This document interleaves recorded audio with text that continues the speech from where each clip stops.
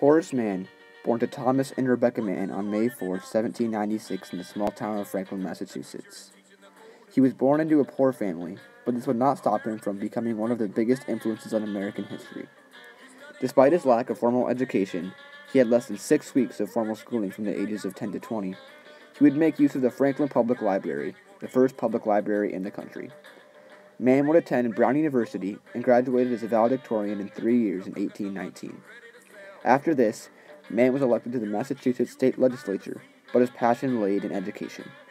Mann was appointed to the Secretary of Massachusetts Board of Education in 1837.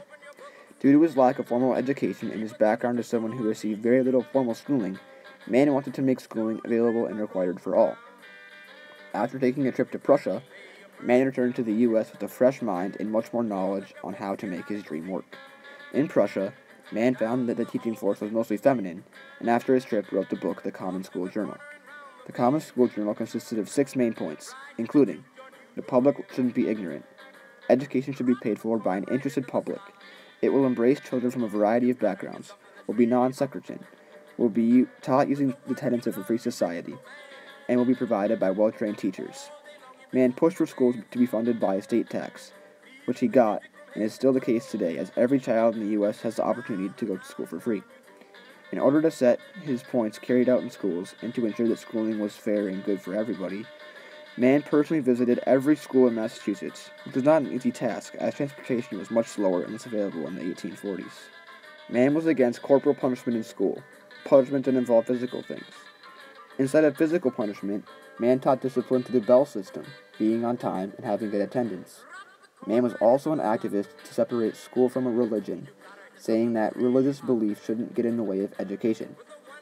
After Mann retired from the Massachusetts Board of Education, he was elected to the U.S. House of Representatives, where he served from 1848 to 1853, and played a vivid role in passing legislation to advance education even further in the U.S. His time here ended after he was offered to become the president of Antioch College in Ohio. He took the position and taught econ and philosophy, and was there until his death in 1859. But why does Horace Mann deserve to be in the Hall of Fame?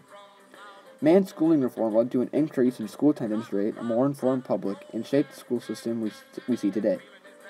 Before Mann started his reform of schools, many poor and rural students didn't go to school, but after Mann served his term in the Massachusetts Board of Education, many more of these kids went to school. Another impact Mann has that still lasts today was feminizing the teaching force.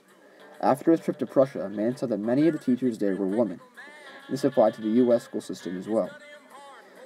Today, in the U.S., 76% of all teachers are women, and you can thank Mann for this.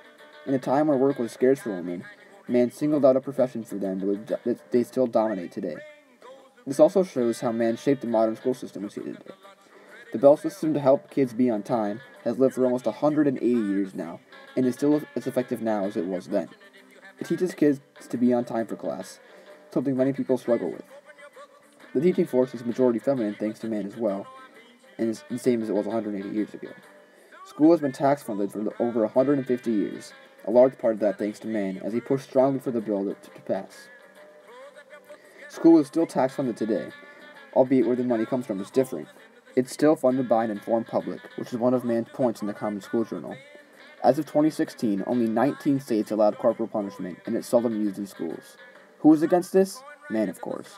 Before schools were racially integrated in the latter half of the 20th century, Mann pushed for this in schools and well, encouraging students to embrace children from different backgrounds and ethnicities. Because of how many more children were educated as a result of Mann, the public became more educated as well. There's a direct link between education and voting rights, and because the public was more educated, more people voted as a result of Mann. As you can see on this graph, voting rates spiked when Mann was reforming education, which shouldn't be a surprise whatsoever. In conclusion, Horace Mann should be in the A-Push Hall of Fame because of the impact he had on educating the American public, and performing the school system we still see today, 160 years after his death. To show how vast an impact he had on American schooling, Mann has 57 schools across the country named after him, and 2 in Minnesota, a place he has never traveled or served in government for. However, his impact can still be seen today, as you are sitting here right now, whether or not you want to be, is because of Horace Mann.